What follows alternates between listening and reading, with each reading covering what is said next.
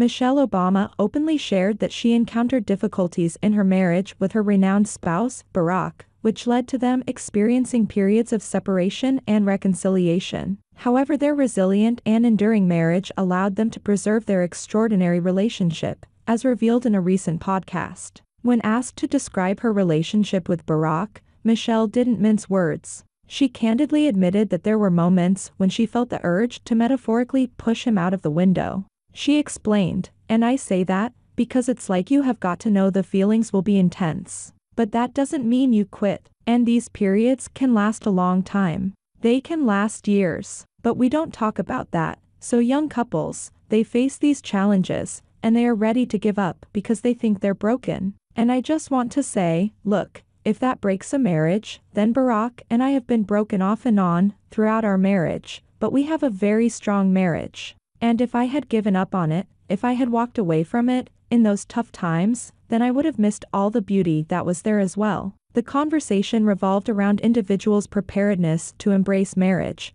and Conan asserted that he wasn't ready to marry his current wife, Liza Powell, until he reached his late 30s. Michelle explained that Barack shared a similar perspective, influenced by his parents' divorce and his grandparents' tumultuous marriage, which left him uncertain about marriage.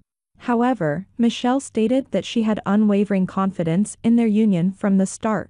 The ultimate trial of their relationship came when Barack pursued the presidency in 2008.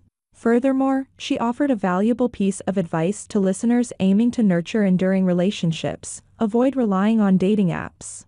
She added, "Do you want to build something with someone? There's no magic way to make that happen, except getting the basics of finding somebody, being honest about wanting to be with them, to date them seriously, to plan on making a commitment, to date them, seeing where it goes, and then making it happen. You can't Tinder your way into a long-term relationship." Like, share, and subscribe, and thanks for watching.